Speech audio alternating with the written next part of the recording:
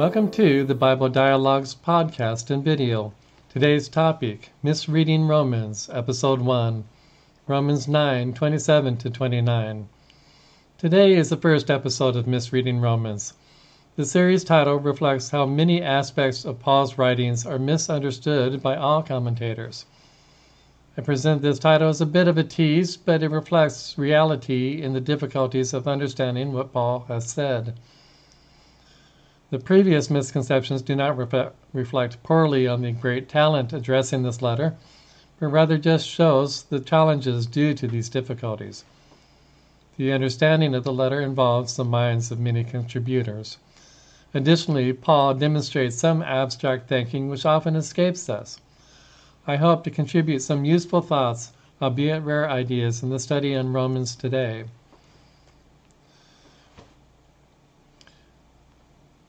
We will be looking at the following passages: Romans 9:1 through 7, 9:27 through 29, chapter 11, verses 26 to 27, Isaiah 10, verses 20 to 22, chapter 27, verse 9, and chapter 59, verses 20 to 21. Look for the Bible Dialogues at the following locations: YouTube at the Bible Dialogues, Podbean, iTunes, and iHeart.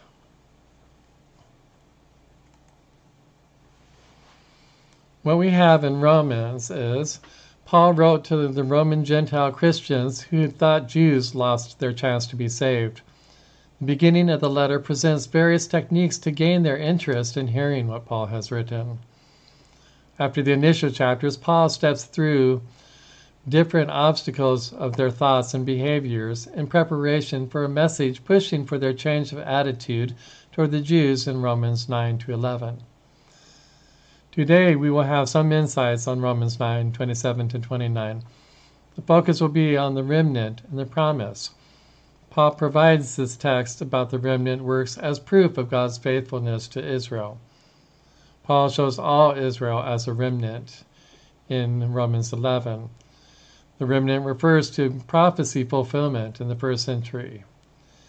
This remnant does not have a general meaning as if any small group of godly people left over in a city or country constitutes a remnant. This remnant consists of the Jewish people as the way God remains faithful to his promises.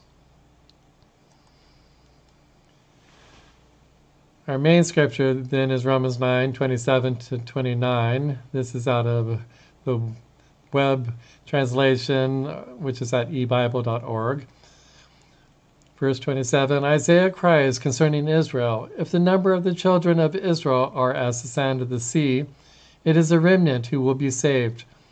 For he will finish a work and cut it short in righteousness, because the Lord will make a short work upon the earth."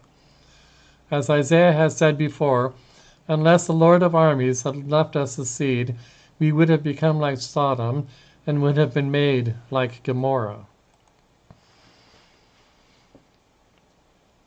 The overview we have of Romans then is Romans 9 to 11 presents Paul's own emotional investigation into the lack of response of his people to the gospel. God's faithfulness to his promises to Israel is mentioned for support of Jews still coming to Christ at that time. Is scoped in faithfulness and obligation to the forefathers, is shared to remind Gentiles of God's faithfulness to all who are in Christ. The remnant then has a specific meaning. Some people, as mentioned before, expect the remnant exists in each generation. This idea does not make sense because there is no definition of the broad group anymore. We're all people, we're all Gentiles. These verses continue to redefine Israel as only consisting of the remnant. Romans 9:6-9 starts with a reduction in the past, which then helps to see the reduction at Paul's time. Again, Paul speaks of a remnant in his time in Romans 11, verses 1 through 7. They were the elect. The elect and remnant mean the same thing. They are interchangeable. The elect tells us how Paul understands all Israel of Romans 11, verses 26 to 27. This meant that those of Judea who had not come to Christ were not part of Israel at the destruction of Jerusalem. The remnant were those of Jerusalem who survived the wrath, which is shown in verse 22 of Romans 9. The mention of the remnant continues the theme of the narrowing of Israel based on the promise as found in Romans 9, 6 through 12. So in verses 27 and 28, they're quoting Isaiah 10, 20 to 22. The context of both concerns the wrath of God against Jerusalem. The church in Rome thought all of the Jews had lost their chance to be saved. So Paul rejects their view by pointing out that a remnant would be saved. In Romans 11:1, Paul even says he too is an Israelite. The folks in Rome are reading this letter from him. It would be odd for them then to read this much of the letter if they don't think Paul is one of those being saved. We see then that the remnant is very specific to Israel. At the same time, Paul shows that the prophecy of Isaiah 10, 20 to 23 is being fulfilled. The end and the cutting short refer to the judgment of Jerusalem. Many people have missed the significance of this judgment in Scripture, and especially in Isaiah. The phrase, "the remnant will return and similarly saved," refers not to survivors in Jerusalem, but rather to those of the Israel people who returned to God at that time. As we can recall from the Gospels, Jesus gave the warning to flee Jerusalem. This full end not only is about Jerusalem, but also about the sequence of 4 empires in Daniel. These empires were rods of discipline of Jacob and Israel, so their need disappeared with the end of Jerusalem. In verse 29, the Isaiah 1, verse 9 verse sounds similar to the judgments Jesus spoke of his era, which would leave places in a similar situation as Sodom and Gomorrah. That dire situation was all that the Roman Gentiles expected anymore. But Paul reminds them that there was to be a remnant. So concerning the remnant and elect, in Romans 9 to 11, Paul is proving God's faithfulness to Israel. It is this remnant by which that promise is fulfilled. In 11, verse 26, Paul notes all Israel being saved. The point expresses the completeness of the promise to Israel. Paul shows that the promises were true. This mention of all Israel only makes sense in view of early redefining of Israel to the remnant. Otherwise, the discussion on that remnant was not important. In 11, verse 28, this election is for the sake of the fathers of the promise. These would be people like Abraham, Isaac, and Israel. This faithfulness makes best sense in light of the significant end of the covenant rather than saving a limited number of the people now, only to wait for a future of more people of Israel to get saved. To project this point of all Israel into the future would be as trivial as saying Gentiles are saved in the future. Paul says that there no longer remains a difference of Jew and Gentile. Thus, the future saving of Israel serves no justice to the fathers of Rome, Romans 11, verse 28. When we see Paul's heartfelt concern for his people in Romans 9, 1 through 6 and 10, verse 1, the problem of compassion for people 2,000 years down the line is not likely. Instead, Paul's compassion occurs in light of the destruction of Jerusalem and the limited time for the people of Israel to respond to the evangelism of his era. Overall, then, no remnant and no elect exist, except Paul refers to a narrow argument of all Israel being saved in that first century. There is no Israel after that. So specifically in Romans 11, verses 25 to 27, it reads as, "For I don't desire for you to be ignorant, brothers, of this mystery, so that you won't be wise in your own conceit, that that a partial hardening has happened to Israel until the fullness of the Gentiles has come in. And so all Israel will be saved, even as it is written, "There will come out of Zion the deliverer, and he will turn away ungodliness from Jacob. This is my covenant with them when I take away their sins." The first point to note concerns Paul's emphasis on humbling the Gentiles, to removing their boasting against Jews. It seems useless to just speak of a far future saving of Israel to reduce that boast. The next important detail is that the hardening of Israel and the mention of the fullness of Gentiles does not best define our understanding of all Israel. The terms are a bit vague, but we may see the partial hardening may likely refer to the majority of bloodline Israel, while allowing that the unhardened have previously been described as a remnant. The fullness of Gentiles does not get defined anywhere either, and may simply be the status that the Roman Church assumed of themselves. Paul's goal in Romans 11 is to achieve a friendly attitude of the Gentiles toward the Jews. If the fullness of Gentiles is yet a future achievement, the Roman Gentiles don't really need to do anything at this time.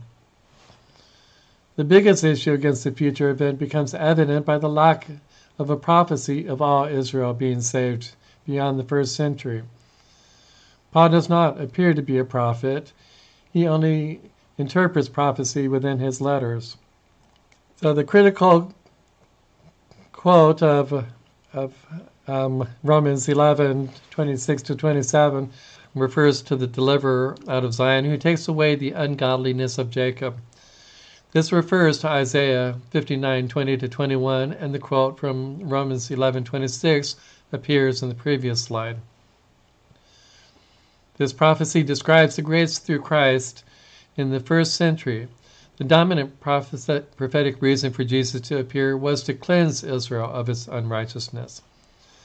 Yet we forget that the prophecies of the Messiah have been to expose and resolve the troubles of Israel and to provide the ultimate deliverance from their misbehavior.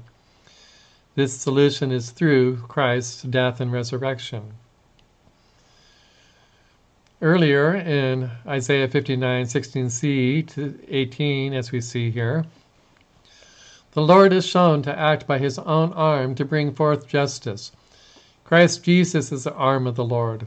The adversaries or enemies were to some extent the Roman officials, but they were also the rich of Judea when oppressing their own people. So Christ came into view in this part of the passage before the section quoted by Paul. 27:9 in Isaiah also is quoted by Paul in Romans 11:27. Therefore, by this the iniquity of Jacob will be forgiven, and this is all the fruit of taking away his sin. We don't quite have to know the fruit or action resulting from the removal of his sin. This basically refers to the end of idolatry. Paul's interest primarily concerns the forgiveness of Jacob. Paul quotes this in connection with the forgiveness in Christ. This again happened in the first century. Verse 12 of Isaiah 27 speaks of the process as a gleaning. The gleaning is gather the good stuff.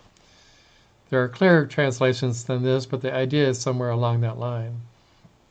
The verse also reinforces the concept of a remnant being saved.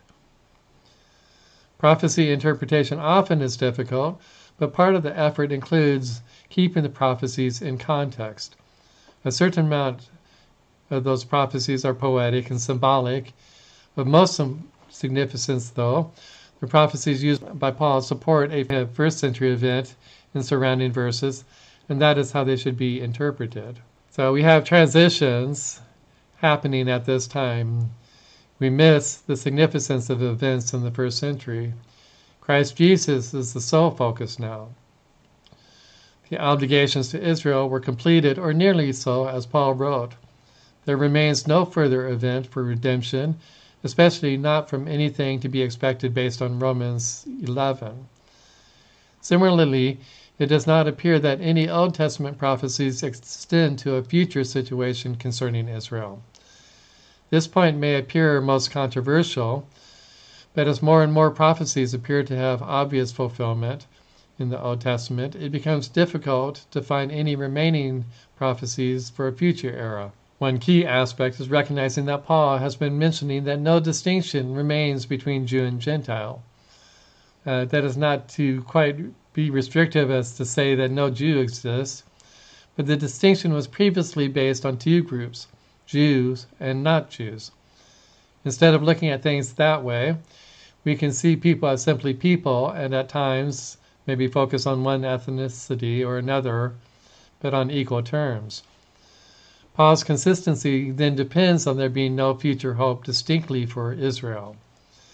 The current hopes and benefits now go to people across all nations. None of this is to imply that distinct promises to Israel's benefit have failed, nor should these promises be assumed to be taken over by the church. As implicit in the study, the prophecies often are hard to decipher, which means that many readings have been made on incorrect assumptions. I hope to share some ways that these misunderstandings have taken root. The expansion of the rule of Christ and his kingdom is now the goal. There are also eventual resurrection that has yet to be hoped and realized. So some final points. The general direction and message of Romans 9 to 11 has been presented, but this study only reflects the starting point and ending point of the way Paul approached this message. A key factor in this letter, then, is the transition to a new era. One element downplayed in many commentaries is the general propriety of checking the context of passages quoted in the New Testament. The significance of the remnant through the deep research ends up filling in some critical details of Romans 9:27 to 29. Paul's goal was to change the attitude of the Roman Gentiles from a rejection of Jews into a benevolent attitude toward them. The actual disputes, however, go both directions, but that point is saved for another study. This should be a generally accurate analysis of the situation in Romans 9 to 11. It is certainly expected that some new avenues of exploration are available, plus some insights into Isaiah's prophecies also should be possible now. And with that, we conclude Episode 1, Misreading of Romans. Thanks for visiting.